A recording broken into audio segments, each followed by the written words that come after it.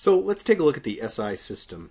We're going to learn about some units and some conversions in this system of measurement. For starters, the SI system, the name, stands for a French phrase, which is Système International d'Unité, which literally means the International System of Units. It's more commonly known as the metric system. The metric system is a very old name that was used to describe this back a long time ago, as late as early as the 40s and 50s, as countries were switching over from whatever units they were using beforehand. It is a true system, unlike the units we have in this country today. And the reason it is because all units in the SI system are related by powers of 10.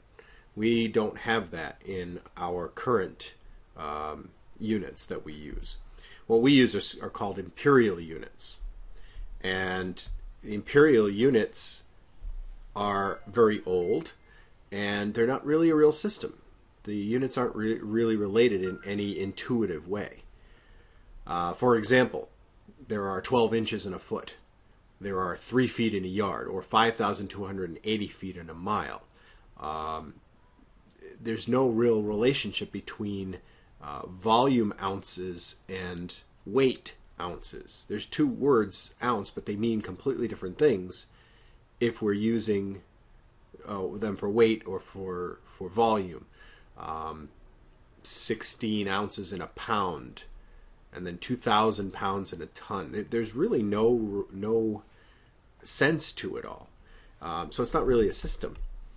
Back in the 1970s, President Jimmy Carter at the time tried to get the United States to switch over from imperial units to the metric system.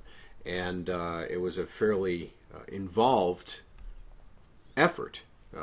Back when I was fairly young, there were TV commercials. As a matter of fact, here's one now.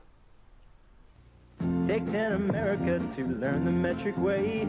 It's a simple system based on tens that you can start today. Efficient, more accurate, more universal too. It's good for our economy, our country, and for you. Now there's the meter. The meter, it's a little more than a yard. You think about it that way, it's really not so hard. The leader. The leader. Now please don't sell it short. It works out fine if you keep in mind it's a little more than a quart. The gram, about the weight of a single raisin, about the same as a paper clip. Now isn't that amazing? Celsius, temperature scale you see. A summer day's about 25, a cold day's -3. Take 10 minutes to learn the metric way. Write Metric Education, P.O. Box 111, Washington, D.C. 20044. Take 10. This message has been brought to you as a public service by this station and the U.S. Office of Education. In commerce, when you go buy something, the best we can do nowadays is dual labeling. So you know that you can find sometimes the metric equivalent on a packaging as well as the imperial units on there. 12 ounces, a 12-ounce can is 355 milliliters of soda. Okay, that sort of thing. But there's some confusion here, especially when people from this country travel to like the EU, for example, or Great Britain, or any of those places where they're using the SI system. There can be a lot of confusion in figuring out what are they actually telling me. One of the most common ones is in temperature. If they tell you it's 25 degrees outside, in this country, we know that we need to bundle up. Well, actually, no, we're from Wisconsin, so we probably just wear maybe a light sweater. But if they say 25 degrees in the EU, well, that's pretty hot. That's a warm enough day you could probably wear shorts and a t-shirt. So there is a lot of confusion when we travel and when we try to justify one for the other. So there are some common SI units that you should be aware of. We've used some of them already. Actually, we've used all of them already. We just want to become familiar with them. So for mass, the standard SI unit is the gram. It's represented by a little g. For volume, it's the cubic meter or the liter. Now, you haven't used either of those yet because we've been using smaller volumes. A cubic meter would be a cube, 1 meter on a side. That's big. That's a lot of volume. But a cubic meter and a liter, those aren't equivalent measurements. We've been using things like cubic centimeters and milliliters, and those are related a little bit more closely than cubic meter and liter. But these are just ways that we can measure volume. Length is measured in meters. We've used that already. We've used centimeters, or we've used perhaps millimeters. And temperature. Temperature is measured in the Celsius degree, sometimes called centigrade degree. We don't use Fahrenheit in science at all. Fahrenheit was developed to work with the weather. It's not really sufficient for most science work. So you're not going to find too many scientists around the world who think very highly of the Fahrenheit system. It's used for weather in this country, and that's about it. So the way that the SI system works is by using prefixes. And the prefixes are small words, portions of words, that have a meaning, a mathematical meaning. The meaning is a multiplier. These are the most common ones that you're going to need to know. Kilo, which means 1,000 times bigger than the base unit, or 1,000 would be represented by the multiplier 10 to the third power. Deci is a tenth of, 1/10 of, which is 10 to the minus 1. Centi is 1/100th of the base unit, that's 10 to the minus 2.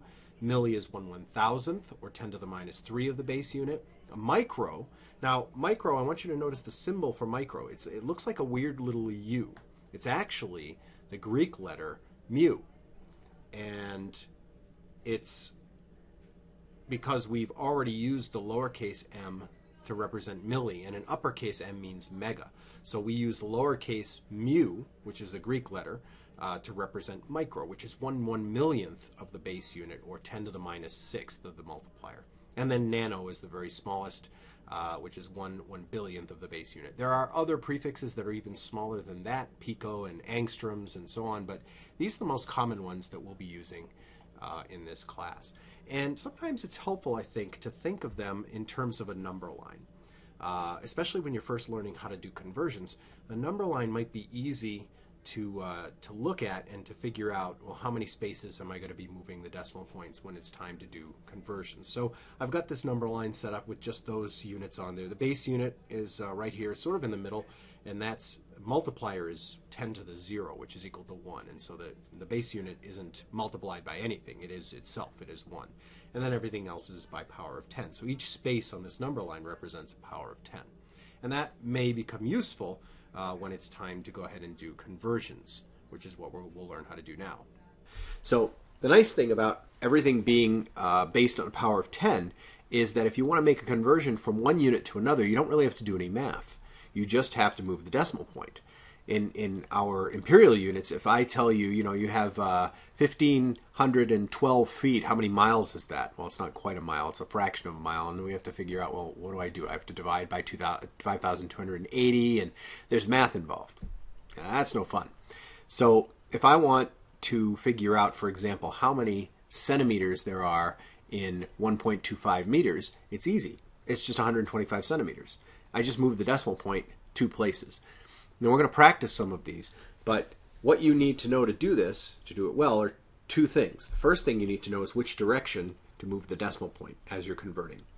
And the direction that you move the decimal point in is dependent on whether or not you're going from a smaller measurement to a larger measurement, or a larger measurement to a smaller measurement. If you're going from a large measurement to a small, move the decimal point to the right. Moving the decimal point to the right makes the number bigger, but that's what's going to happen. If you have like meters, which are very big, and you're going to centimeters, there's going to be a lot of centimeters in a smaller number of meters. The number has got to get bigger, so we move it to the right. If you're going the other way, small measurement to a large measurement, move the decimal point to the left. So that's the first thing you have to figure out. Which direction are you moving the decimal point? The second thing you have to figure out is how many spaces to move the decimal point. And that's based on the powers of 10 that we talked about.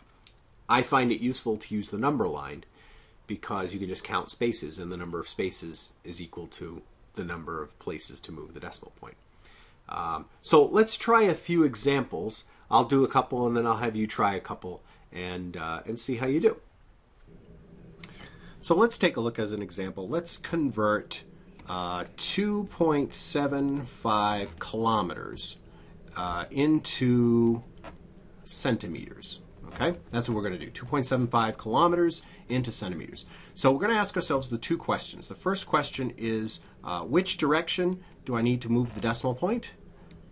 All right, and the way we're going to answer that is we're going to determine am I going from a large to a small or small to large unit? I'm going from large, kilometer is bigger than centimeter, so large to small. Large to small means that I'm going to move my decimal point to the right. Okay, so I'm going to the right. That's the first question. Second question is how many spaces? Okay, so for this I might need the number line.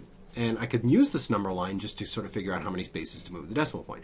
So if I'm going to go from kilometers down to centimeters, I've got 3 spaces between kilometers and the base unit, and another 2 spaces between the base unit and centimeters. So that's 5 spaces that I'm going to be moving the decimal point. Okay, so I now have my direction and my number of decimal places to move.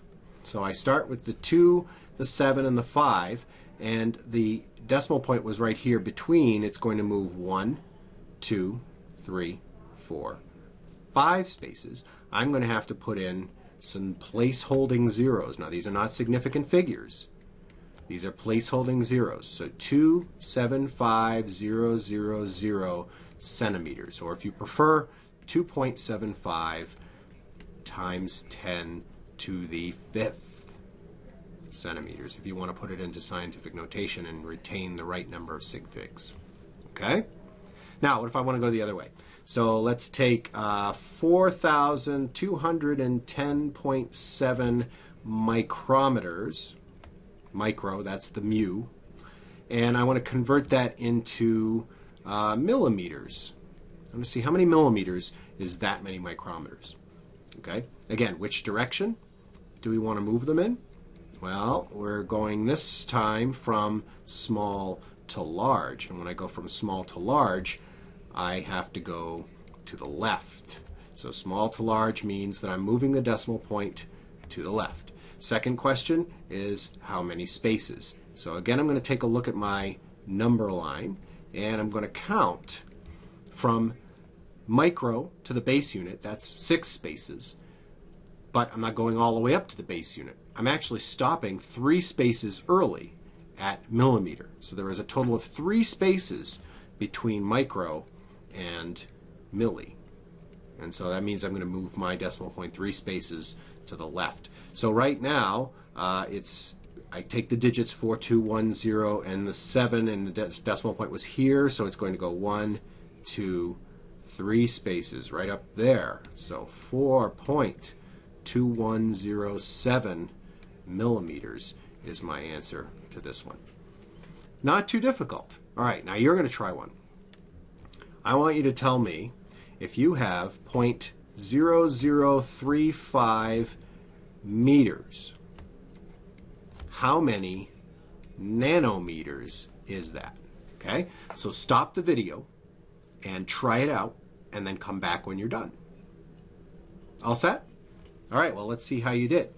Did you ask yourself the questions? First questions, which direction do I have to move my decimal point in order to do this conversion? All right, well, I'm going from meters to nanometers. Meters is much larger than nanometers, so large to small is the direction that I'm going. Large to small means that I will go to the right. So I'm going to move my decimal point to the right. Now, second question is how many spaces?